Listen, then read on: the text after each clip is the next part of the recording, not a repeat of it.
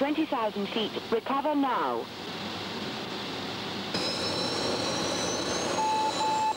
10,000 feet. If not recovered, eject. Eject. Since man first took to the air, one single maneuver has killed more pilots and destroyed their aircraft than all others put together: spinning.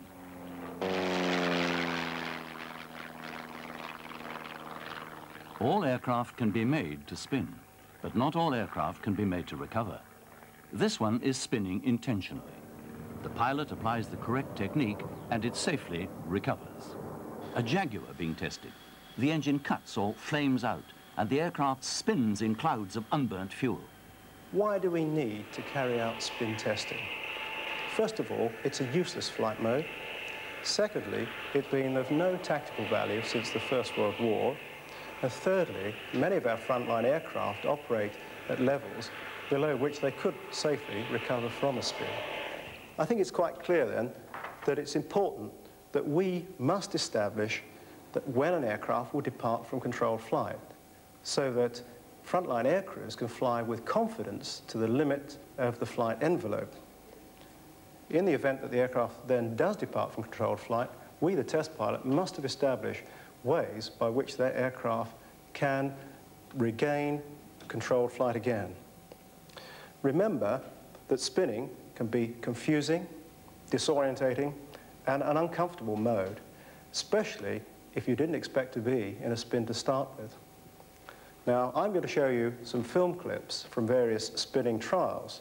What I'd like you to bear in mind during this film is one factor, and if you go away from this lecture with one factor alone, we will have achieved something. And that is that whenever you're spinning, be prepared for the unexpected. An American Buckeye trainer. The spin was intended to be 4 turns. If you count closely, you'll see that recovery didn't occur until 33 turns later. And the reason for this delayed recovery was never found. As the pilot tried to recover, the Buckeye reversed the direction of its spin, from which recovery was possible. This next clip is of an F4J. It entered a flat spin after the first 2 turns. Notice the ineffectiveness of the spin parachute as it gets caught up in the wake turbulence from the aircraft. There's a good learning point here. Always ensure that spin chutes are on long enough cables and fired well away from the aircraft such that they can be effective. The ineffective anti-spin chute intended to stabilize the aircraft is jettisoned. The F4 spins on to destruction. Is all spinning dangerous? We tend to shy away from words like dangerous because we don't embark on anything unless it's truly thought out. But there is always that area of uncertainty, and in spinning there is perhaps the highest proportion of uncertainty. So we'd like to call it high risk rather than dangerous. But in general, once the aircraft enters the spin, it's a very disorientating motion, and pilots are not normally used to it, which is another reason we train here, that the more often you see the spin, the more likely you are to be able to recognize the problems and recover. A jet provost is based at Boscombe Down for spin training. Surprisingly, few service pilots have recent spinning experience. No, actually, I spun only once in my life so far, and this was during pilot training about 10 years ago. Yep, I think we're ready to go. Let's just check to see if there's any unserviceabilities in the airplane. Vic Lockwood signs the traditional RAF Form 700. The aircraft is now his responsibility. Please don't break it. You're going to pay for it. Okay, let's go.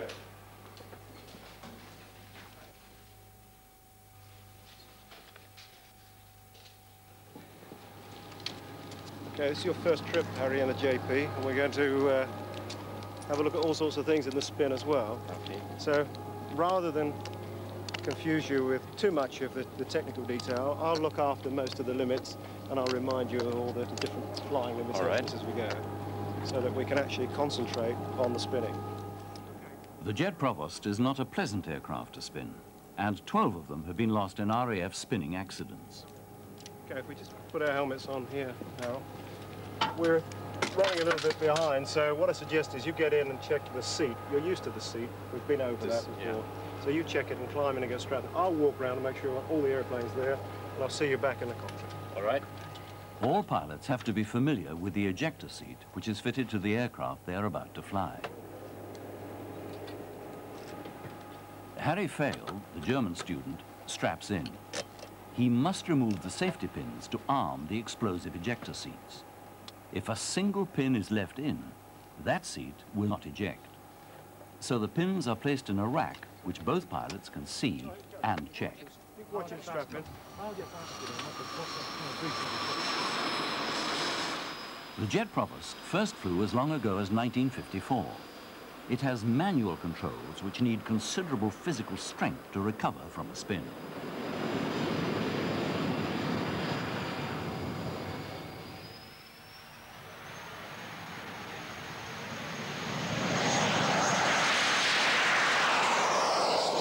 After takeoff, Harry climbs to 16,000 feet. Nothing below us. Good. Okay, right about here. Oh, Jesus Christ. The rotation rate increases and is oscillatory. It's very difficult to hold the stick for. Okay, opposite rudder then. Rudder comes opposite and now. It's very difficult to recover the aircraft like this. I mean, you must be a real muscle man. Center and putting out. Okay. You got a good engine. 87 miles southeast Vienna. Interesting, isn't it? Quite wild. The next aircraft in the spinning syllabus is the Hawk Advanced Trainer, a much more modern design, but one with some unpleasant spinning characteristics, which are somewhat worrying the New Zealand student, Steve Moore. Is there any danger of the actual spin becoming inverted, or the aircraft becoming inverted? Well, the spin does get agitated, and I suppose of all the spins that we do, that is the one that there is a chance of it going inverted. I don't know of one Hawk going inverted. However, if the aircraft does enter an inverted spin, I'd like you to take the normal control positions for recovery. However, there is a warning in the aircrew manual that there may be excessive forces on the rudder. So you may have to physically constrain the rudder pedals to the neutral position. And then I'm afraid we'll have to see what happens from then on in. I'll get you to help me with that. I'll do my best. Because spinning is very disorientating, to reduce the risks, the school aircraft, which operate way outside normal RAF limits, are fitted with a radio link which transmits data to a backseat pilot at Boscombe Down. All the readouts from the aircraft spinning 25,000 feet above are duplicated for the pilot on the ground. If his airborne colleague gets into trouble, the safety pilot can advise on recovery action. Steve Moore and tutor Vic Lockwood walk to the Hawk. The weather is good. It has to be, for even at the test pilot school, spinning is only permitted with the ground in sight.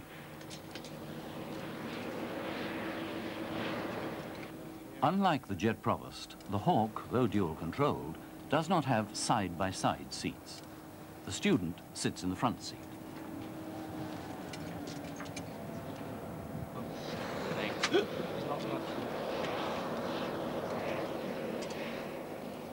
Spinning imposes severe stresses on the airframe, and any loose panels could jam the control surfaces and prevent recovery. So the visual checks are especially thorough.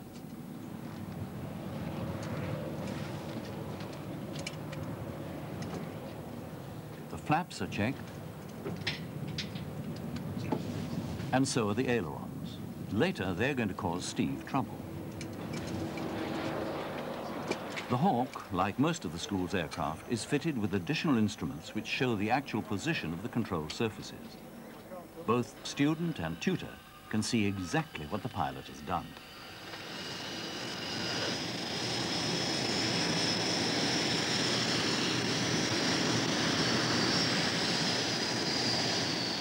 The intake guards removed and the engine started.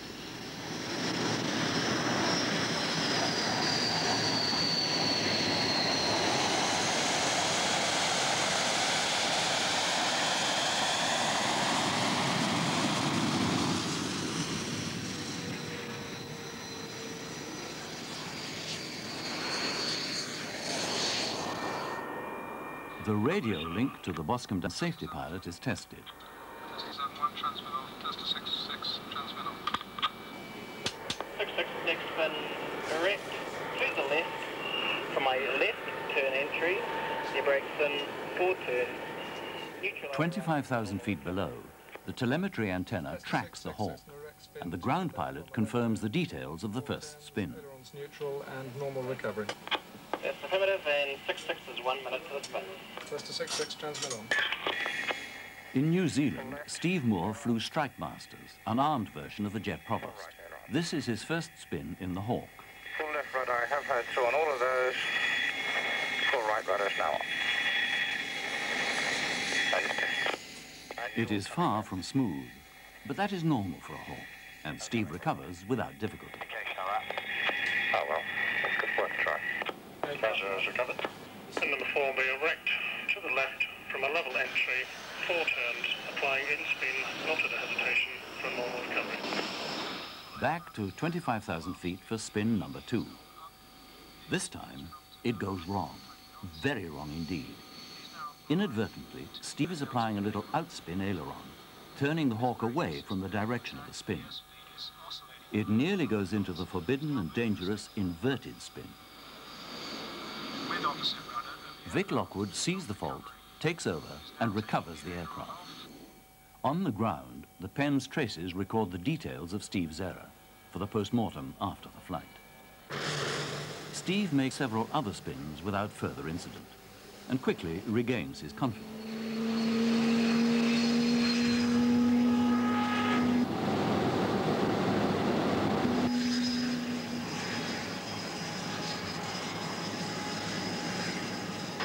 In a spin, a jet aircraft's engine can flame out and be impossible to relight. To train for that, should it happen his solo spin, on the return to Boscombe Down, Steve makes a practice dead engine landing. With the engine at idle, the approach has to be steep in order to keep up safe flying speed.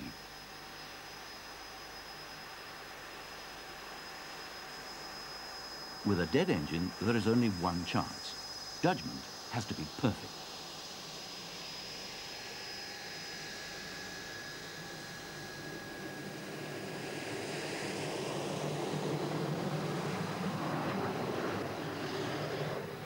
Next, the debrief.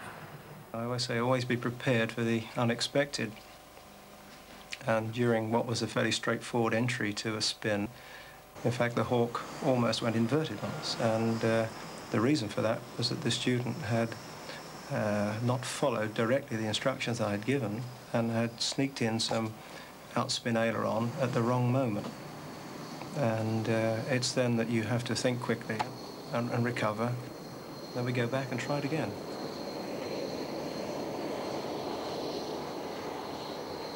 I think he learned more in that sortie than he will ever admit.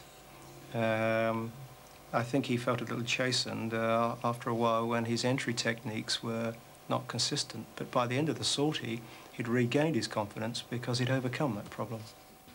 Well, when I entered the spin, I had a small amount of aileron input. The stick in the Hawk, the way it's slightly canted over to the left. So what I was doing, 2 hands on it, which is a bit of a habit-forming thing with me because of the Strike Master's got fairly high elevator forces.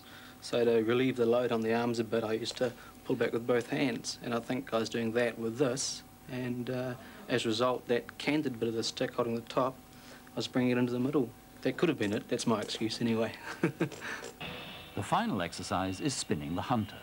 It is unique to the school. For an RAF service, spinning a Hunter is not permitted. We are, in fact, the only course that spin swept-wing aircraft. We are lucky to have an aircraft which we can spin both erect and inverted in. Perhaps I can explain to you what I mean by erect and inverted. This is a model of the Hunter. In an erect spin, what is happening? The aircraft is travelling down a vertical path, and in doing so, it is rolling, and it is pitching, and it is yawing, and therefore it is taking this sort of motion. That's an erect spin, because you can see quite clearly the pilot is still sitting upright in the cockpit and is experiencing these motions. And so the forces are in the normal sense, from head to toe. If we look at inverted spinning, the airplane is in fact spinning upside down. So it's still pitching, it is still rolling, and it is still yawing, but the pilot inside is upside down and the forces are being felt from toe to head, so the blood is moving towards the brain. It's very difficult to follow, but the aircraft is rolling and it's yawing. If you see now, I'm rolling towards the left, but if you watch, I'm yawing to the right. So the roll and the yaw are in opposite directions, and that can be very, very confusing. Confusing enough for the RAF to have lost 29 aircraft in spinning accidents in recent years. The student about to spin the Hunter is Dave Southwood. His brief is to suppose that the aircraft is new, about to service as an operational trainer, and must therefore be cleared for students accidentally getting into spins.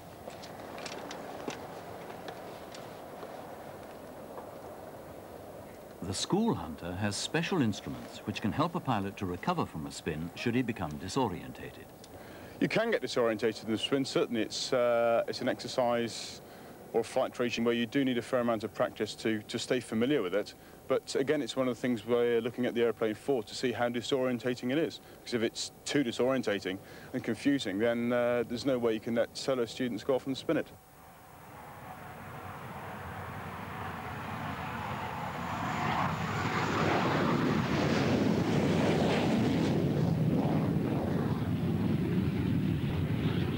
As the Hunter climbs, Dave switches on his cockpit voice recorder, which will help him analyze the exercise later. Looking for oscillations and any engine problems, and comments on the rudder forces as it goes oscillatory. Quarters are on and entry. Hesitation after a quarter of a turn, nose to 30 nose down. Some hesitation just after one turn. Waiting for the next hesitation. Going there. And going out, spin aileron. Missed the second turn, slide in, that's 3. Going more stable, nose about 40 nose down. There's the oscillation. Feeding in the aileron. Comes very steep, nose down. Nose pitching to about 20 below the horizon. Rudder trumping off the stops. Wing tilt angle increasing about 40 degrees during the oscillations. Going very essentially, pitching for about 45 nose down. Engine now 6.3, JPT still 400. On the ground, Vic Lockwood, acting as safety pilot, has noticed a problem. Engine is beginning to overtap. Check engine, check your engine. And recovering, centralised the ailerons. Full off. Dave Southwood does and acknowledges. Is recovered. And recovered. Well, the RPM's coming back about 6,450. I think JPT's coming back to 400. Tights will be good. The aging Hunters at Boscombe Down remain the only swept-wing aircraft in the world that are routinely spun inverted.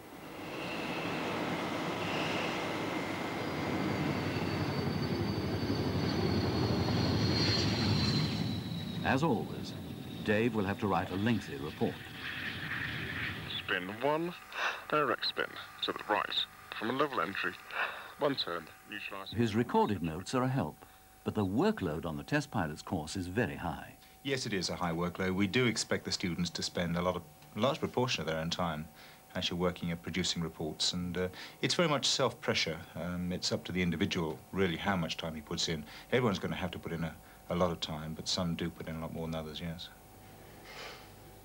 90% of the course, I would say, is involved in writing up these reports here. Because as you can appreciate, after every flight, we've got to sit down, analyse all the data that we've taken, and then try and put it together in English so that somebody else who's not necessarily connected with aviation, a scientist or whatever, can actually understand what we found in the air. It was one of those things that everybody said when we started the course that it would be a very hard-working year, and that you'd sit there working till 1, 2 o'clock in the morning. And I didn't really think that it would be possible to work till those sort of hours and get up and do a normal working day the next day. But I think from that point of view, I've learned a lot about myself from the work side during the year. The fact that you can work sometimes till 3, 4 o'clock, or even all through the night. That you can work to that extent and basically carry on. So you do find out how much you really can do. I was going through the course, yes. It was the morning of my 30th birthday. I got up to take a shave, and for the first time in the morning, I looked in the mirror, and there, to my horror, was this old man looking back. I'd aged about 10 years on the course.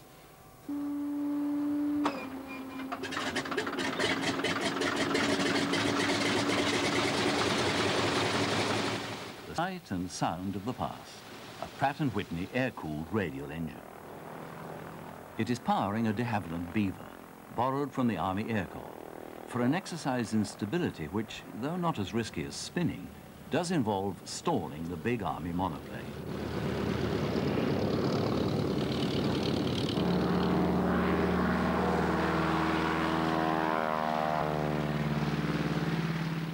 James Giles and his American student Tom Colzer take off to investigate the handling of this high-wing monoplane of dated design. You'll never make a silk purse out of a thing like this airplane. You wouldn't want to. It would take away all its character. The heart, yeah. Well, that's one thing to be said about these type airplane. The harder they are to fly sometimes, people get more personality with them. They like them better. So if you'd like to go into a progressive steady heading side shift now, so that you go all the way through to full rudder. We know we can, so. Okay, well, we come on with the right rudder. Okay, right rudder. Okay, so we're immediately seeing that right rudder's generating right side slip. Right side slip. And a lot of left aileron required. Back. Almost full left aileron. We're sitting on our sides now, 35 degrees angle of bank. And kick off the drift quickly, and we'll see how much side slip angle we got from heading 110 to 085, about 25 degrees of side slip angle. And now the stall exercise. Let's come back into a stall from there. Speed's dropping down now to, well, you talk us through it. Okay, we're down to 55 knots now. Speed's dropping back down. Ailerons are very light, and we're starting to use a little rudder for directional control to fight. There's 40 knots. Easing the nose up. A little buffet on the elevator. Keep it coming back. Keep it coming back, 35 knots. And then it brakes and off there's to the the stall. right. Brakes off down to the right. Lower the nose. My power to recover. Bring the nose back up to about 65 knots and climb away. Okay. Right, so we can see that, carefully, you're going to stall it again. Yeah, working on it. As one stalling exercise ends, another begins, with the Andover taking off from Boston Down. The heavy transport is being flown by the helicopter student from Singapore, JT, with tutor Colin Wilcock. Got the indication. Try the controls now. What I mean is the guy is not flying it, you are not getting sloppy. Yes. The aircraft staying level. That's because there wasn't any wing drop, so there's no need for a pilot to... Okay. The students on both the fixed and rotary wing courses have to be able to fly each other's aircraft. This side. This side. Oh, just... Mirko Zuliani, the Italian fighter pilot, is to fly this Lynx.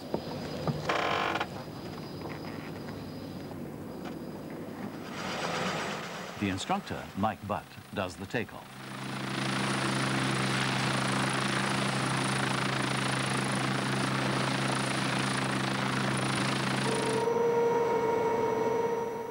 The exercise is to show Mirko how to make an auto-rotational descent, that is, without engine power. Right, Mirko, do watch the torque variation, and do watch the amount of pedal you have to put in when you bring in the lever at the bottom of the auto-rotation. Okay, so I'll hand over control to you, and then we'll go straight into the one to the right. Okay, you have control. I have control. That's good control. Meanwhile, JT, the helicopter pilot, is being instructed in the art of stalling the Andover. Have a look at what happens when you get closer to the stall, finally going into the stall itself, and then recovering from it. Right, as you get down towards it, you're still out of it now, just have a look at how effective the controls are. That's a lot. Okay, and the rudder. Okay, now let the airplane decelerate till you get the buffet. Let it keep coming down now, and we'll just go straight into a stall. Okay, airframe buffet. Right, now recover. Cover, stick forward. Okay. Roll it level. Pick up the wing as I get out of the stall. JT eases the transport out of the dive. as Mirko, jet fighter pilot, makes his first helicopter landing. Get a bit of left pedal as you come down. Okay. That's it. Bump. There we are. Super. That was very good.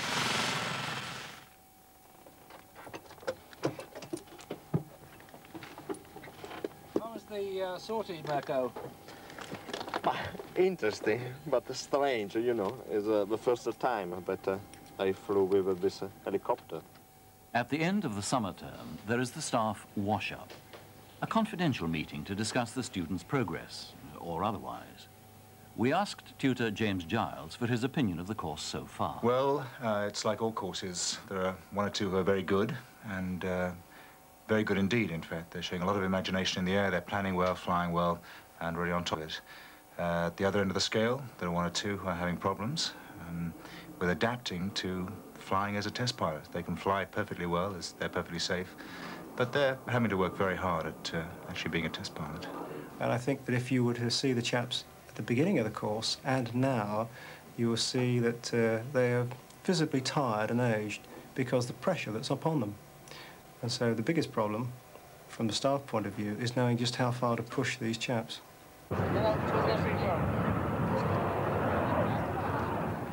As it always has, the summer term ends with the traditional cricket match, the staff versus the students. The staff are batting. Lockwood caught and bowled Ludford. You catch the roads so far? Yeah. Serge Aubert bowls from his short run. Right, yours, Les. The boss gets a single. The score is irrelevant. The staff have never lost the fixture since it began in 1943, partly because the overseas students are never given the rules. No, what's happening now? Some change? How is it? There's always a lot of change, but you never notice who changes with what.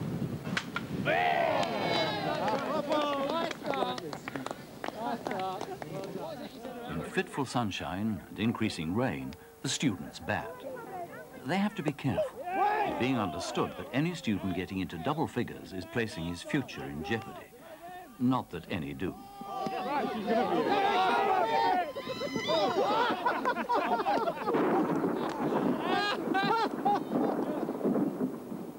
Dave Southwood takes off on the wrong runway and is out. Great. Harry Fail, last man in, is prepared to save the match. I prosit, I prosit. Do that end, Harry. Come on. Ready?